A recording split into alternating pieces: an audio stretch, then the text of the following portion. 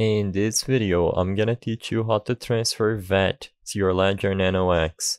It's a very quick and easy process, so make sure to follow along.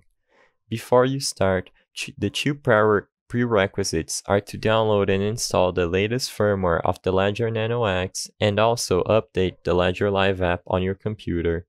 After you ensure that you have the latest version of both the Ledger Live app and the firmware on your Ledger Nano X, all you have to do is first open up the Ledger Live app and make sure you have the app properly installed. So go into the app manager and look for VChain inside the app catalog. After you install the VChain app on your Ledger device, simply go to www.lite.sync.vecca.in and select Get Started. You need to synchronize your Ledger to Sync2, so set your new password, confirm it, and then select Finish after it tells you that your wallet is ready.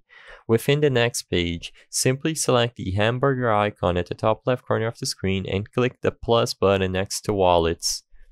On your Ledger device, open the VChain app and it should say that the application is ready. Select a link now in the website and then connect the device to the Sync2 account. Select link and the account should appear automatically under your wallets. By using the same hamburger menu, you can look for the Ledger wallet and rename it if needed. Now, you can click on that wallet after opening up its details, and clicking on the QR code will give you the address to receive tokens to your Ledger account. I hope I was able to help you on how to transfer VAT to your Ledger Nano X. If this video helped you, please be sure to leave a like and subscribe for more quick and easy tips. Thank you for watching.